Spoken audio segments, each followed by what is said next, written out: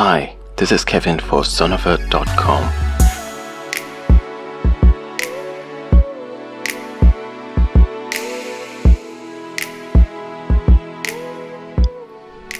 In this video we are looking at installing a VST plugin in Audacity. I'm going to be installing hysteresis. I'm using the latest version of Audacity, and this particular VST comes with an installer. So we're going to be using that, and what I'm going to do is just to go through the procedure, and you can see that it's asking me to install in a place called Program Files x86 Steinberg VST Plugins. This is where it's going to install the 32-bit version of the VST plugin, and this is a 32-bit VST2 plugin. There are other types of VST plugins out there, some of which don't work well with Audacity, but this one is fine. We're going to hit next, and it asks me to install another file, which is the 64-bit version, and this is going to go in Program Files Steinberg VST plugins. So there are going to be two versions of this particular plugin going in two different directories. Now that's important because Audacity really likes the 32-bit versions. I'm working on a Windows platform. In other platforms this may not be the case, but we really want to make a note of this address here for the 32-bit plugin, and we then press next. And before I carry on, some older pieces of software won't go into Steinberg VST plugins. They will actually go into VST plugins, but it won't be in the Steinberg folder. It'll be just underneath the Program Files folder. But that's for some of the really older ones. I only need the 32-bit version one for Audacity, but I'm going to choose full installation because I might use the 64-bit one for other software that is able to handle the 64-bit version. And it does that usual nonsense that programs do when they install. But the important thing is that it's put a bunch of files on the computer, but I know where the ones that I need for Audacity are. Generally there are three places you can find the plugins once they've installed. You might need to restart Audacity, but I've already got Audacity open here, and what I would expect to find is the plugin will appear under one of two menus: Effect or Analyze, and you can see that there are already some plugins there. Those are the built-in ones.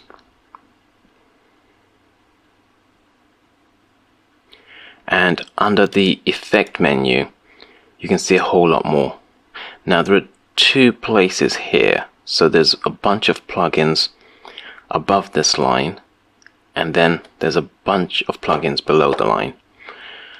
You can look in all those places, and generally it'll be most plugins will appear here or down here. But you should also check the Analyze one if things are not working as expected.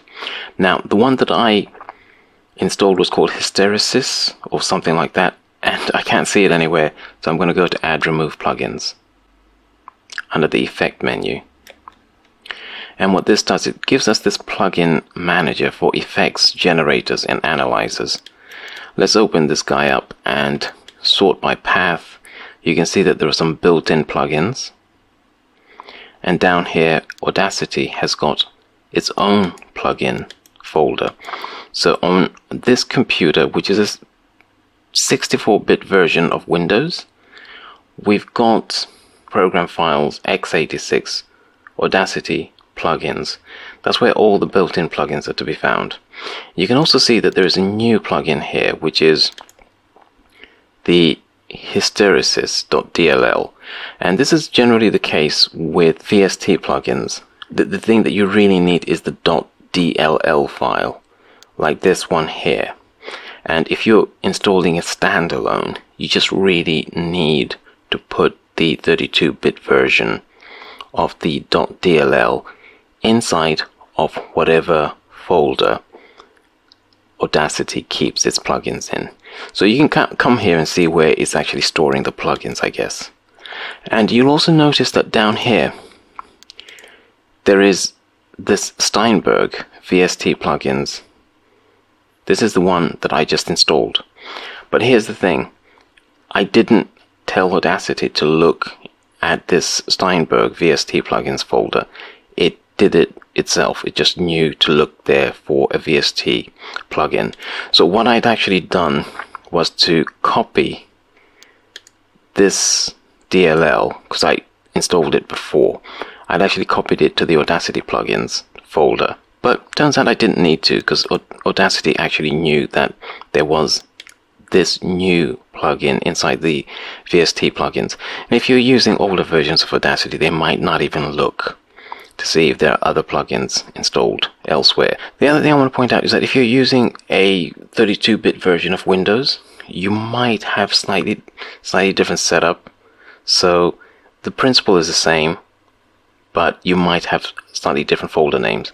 Another thing is that with very old plugins, they may not install in the Steinberg or the VST plugins directory. They may place their DLLs in some weird place, like these programs often do. But that is the case even with Autotune. This is an old version of Autotune, and I had to find out where it had installed it, and I had to drag it into the Audacity plugins folder for it to actually register.